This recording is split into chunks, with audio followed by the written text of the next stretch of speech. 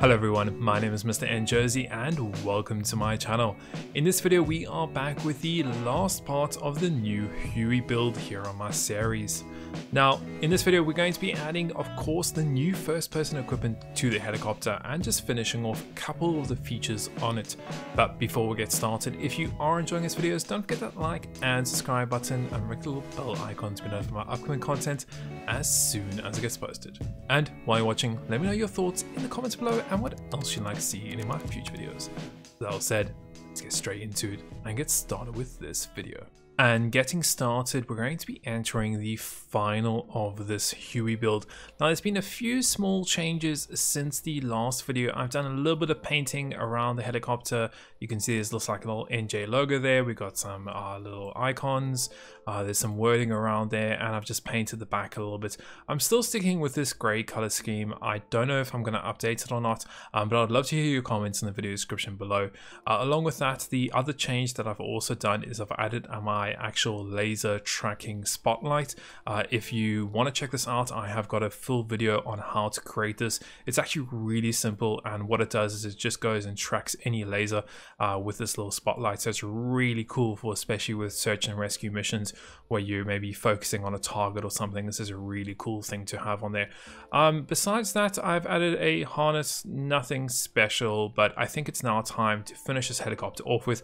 We're going to be adding some first person equipment onto this helicopter, and I'm also thinking of possibly making it remote controllable, just in case like we fall out and we can just quickly grab our remote controller and actually control the helicopter.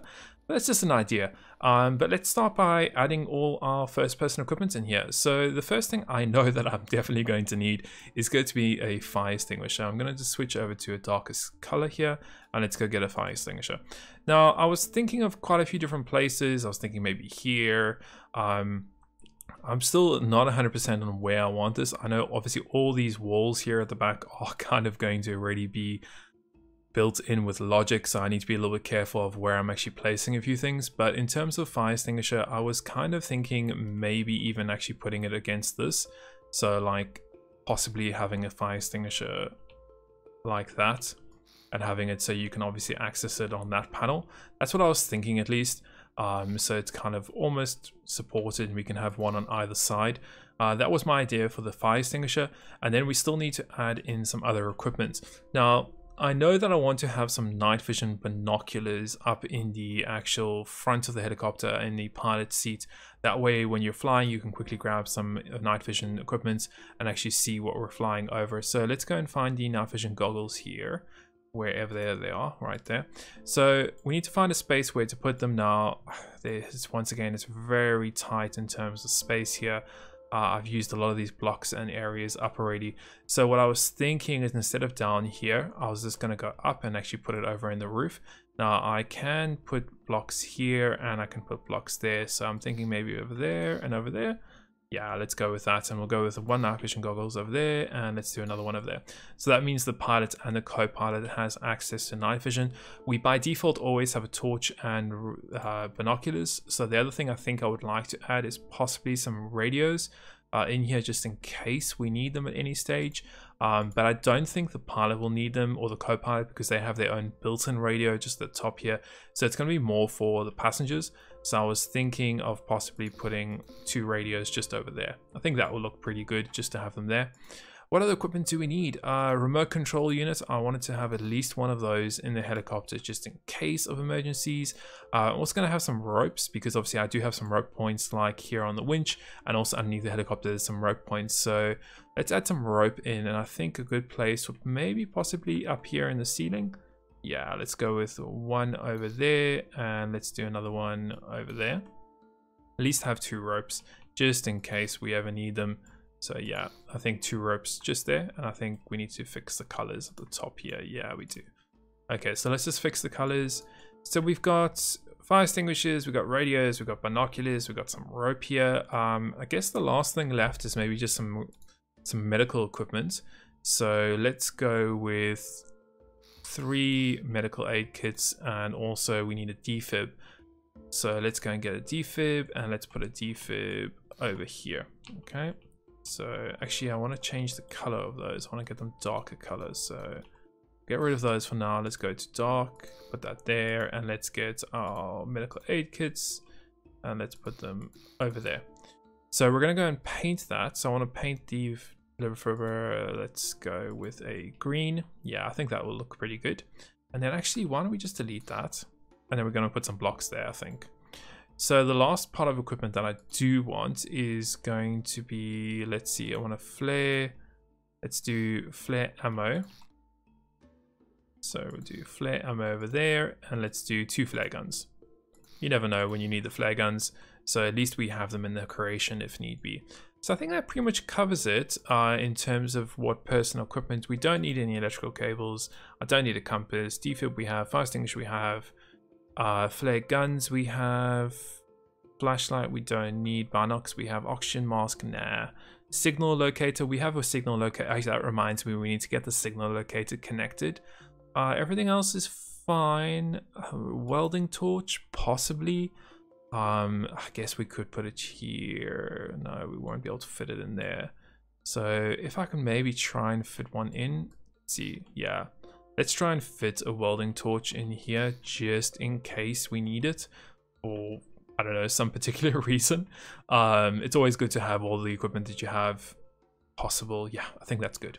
So that reminds me, we need to get the transponder connected, which is underneath here. So we need some way of turning it on and off, and we need a way to go and connect it to a buzzer. So I already have a buzzer over there. Is there any way I can hook this up to anything? Don't think so. Let's add another buzzer in. So let's go and find a buzzer. There we go. And we'll come up to, we could do, yeah, let's do a buzzer over here. So a buzzer over there, and let's do maybe a button over here to turn it on. Yeah. So let's go and grab a, let's see, what should we use? Maybe just a toggle button or a key switch. Yeah, let's just use a button, I think would probably be the best solution. So let's go and find a nice button for ourselves. So we'll go use a toggle button just over here. And we're going to name that our emergency transponder finder. Or locator. Yeah, let's do locator. Okay, and we'll connect that up. So we're going to connect that up to the actual transponder there, the beacon locator, and then the pulse is going to go up to the buzzer. And we just need to make sure we give that some electricity. So we'll go through our connections, connect that up, connect that up. Actually, I'm going to make sure I connect my equipment to some electricity too, just to recharge some things like the binoculars, to recharge them. I don't think anything else we need. No, we don't need electricity on anything else. So that's fine. Oh, we might need on the remote control units. Okay, so let's get that connected too. Okay, so that takes care of that. Let's just check the buzzer noise. What noise do we want? Yeah, that's fine, I think. Yeah, that's fine. I like that little pitch. That's good pitch for the transponder finder. Let's make sure we just paint the top here. Cool. And that's done. And then the last thing is to get all the radio stuff. So I need to get a radio antenna somewhere. So I was thinking, do I already have any radio antennas? I do. I have one here at the back, which I'm already using. So let's see if we can maybe fit another one in somewhere. So can we fit one somewhere in here? Yeah, I guess we could do one just over there. It's not really taking up any space. So yeah, let's do it right there. That should be fine. And then we can get that connected to some electricity. And then we'll need to go on to my highlighting. So this is the jet engine controller. I think I have this. Yeah. So I'm going to go over to my waypoint here. Controller. Go into it. And we're going to add a new logic node. And that's going to be for remote control. So remote control. That's going to be composite. And it's going to be input. That's perfect.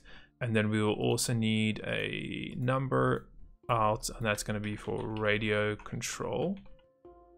Okay, cool. So that's fine. That's fine. Let's go into the logic, and this is where it's going to get a little bit confusing.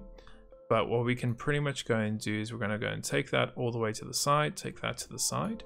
I'm going to get a constant number, and I'm going to say the helicopter can be controlled. Let's do channel 5. Okay, just so I know that's channel 5. And what we pretty much need to do is, you can see here's the seats. So we've got 2 different seats here. What we're going to be doing is we're going to be adding that on. So what I can pretty much do is take all these controls, copy and paste them across, get my composite from my actual remote controller, and I'm going to add them on here. So go add. So you can control it from either remote controller or from the helicopter itself. So I'm going to get one add there, one add there, one add there, and one add there. So we have a few of them. I'm going to connect this one up there, this one up there, this one there, and this one there. And then wherever that was meant to go, we're just going to connect them up. So that can go there. That was going to there, so we'll connect it there. This one was going down there, and it was going down there and down there. Okay. And then this one was just going down there, so we'll just connect that up over there. Perfect. And then all we have to do is literally take these and connect them up too. Perfect. And connect that. Great. And then we can just drag this out ever so slightly just to make sure it's still connected. All that's connected. Perfect. So that's pretty much about it for the radio controller. We can just update that control. We can go in and find, let's make sure we got electricity on this radio. We do. Let's go to our composite, and we got an input from our radio going into remote control, and we should have an output for the radio control frequency. That's it. So that should in theory work. So what I'm going to do now is let's spawn this in and let's test out all the systems, make sure everything is working as I want to. Oh, something else I also did is I added some flares here at the back. Just a little cool feature. So we got all of our first person equipment. Let's go and test everything. So we'll jump into the helicopter and let's see. So we got master battery and avionics. That's fine. Let's see the story with the winch here. So light works. That's fine. Up and down. Yeah, that works fine too. And I've got meters there too. We've got the harness, which also has up and down and spotlight. So spotlight's 3. Up, down. Yes, that works too. Okay, I'm happy with all that. I don't need to check any of the equipment. I will check the remote control units in a few seconds though. Let's go and test the actual helicopter. So fuel pumps and prime engines. Increase our RPS. Okay, we got a warning, so let's go and turn the warning off. Our little map screen, camera screen. You can also see how to put some dimming on it. So you'll notice that in a few seconds the actual controls go and dim away, which is pretty cool. They disappear, so you get a nice clearer screen. Rotor brake, no. Emergency beacon, no. Take control, have control. Dome lights, so let's just check the lights work. Yes, they do, and they change red and green and then off. Yep. We got navigation, strobe, beacon, landing, and okay, so landing works. Our navigation, our beacon, and our strobes. Yep, those work too, so I'm happy with that. What else? Increase altitude. Yeah, that works, so we can test that out in a few minutes. We also have autopilot, altitude hold, so we can test to see how the autopilot system is working too. So we'll test that out in a few minutes. Just make sure we're at a good, decent height. All this other stuff seems like it's all working here, which is good. Flight time, heading, yep, that's all working as expected, so I'm happy with that. Let's see if we can take off. So yeah, we got enough power to lift off, which is good. Happy with that. Let's go and just check the camera lights. So we should have lifting lights and camera. Yep, so the lifting light is on, that's fine. So we can remove that. Let's get our landing lights off. I want to check the GPS, oh, sorry, the laser spotlight and make sure that's working. So let's go to the left. Let's turn laser on. Okay, let's bring it up a little bit. And there we go. You can see the spotlight's already gone and activated on that spot. Let's move it to the left. Is the spotlight following it? It is. Look at that. That's awesome. Cool. I'm really happy about that and that's working. Let's turn that laser off. Cool. You can see that went and reset. So that's working. Let's go and check our alt hold. So where's the altitude there? 36, 38. What did I set it to? 43. Almost perfect. Let's check our autopilot. Okay, so it's flying us to that location. Cool, because we're so close, it's going really slowly there. But that looks like it's working perfectly fine. Let's go and take those things off. We're going to stop the helicopter just over here. Okay, let's land it. Okay, and I'm going to jump out and I'm going to see if I can control it using the remote controller. So let's see. So we're going to switch it to channel 5. Enable it.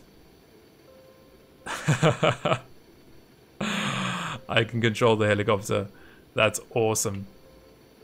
Look at that. So if you ever fall off, or if you go down for a rescue, you can just jump out of the helicopter, go and rescue the people, and then you can come back. Tell the helicopter, hey, stop there. Come down, pick us up, please. That's awesome.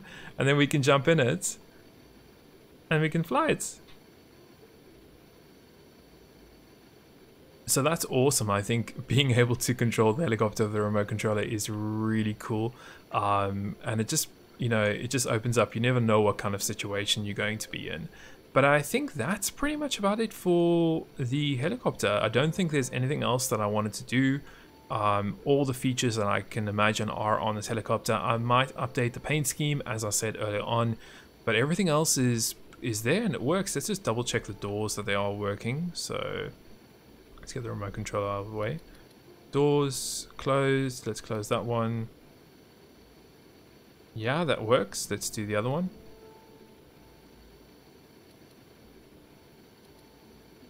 Yeah, that closes too. So that's all the doors now gone and closed. Yeah, I'm happy with that, eh? I think that's a nice little build. Nice and easy. It's got everything that we possibly need on it. It's got flares. It has more than enough fuel, lasting us, what, 100 minutes of flight time. We can lift people, we can lift cargo underneath there. We got some hooks underneath there. We got rope, we got all the first person, we got the camera, we got the searchlight. I think that's about it for what I wanted on this helicopter. But I would love to hear your guys' opinions on this helicopter. What do you think else needs to be added? I think I'm pretty much done. As I said, I might just work on the paint job a little bit. And I still want to go and put it on the workshop, so I will be doing that this week, so definitely keep an eye out on the workshop.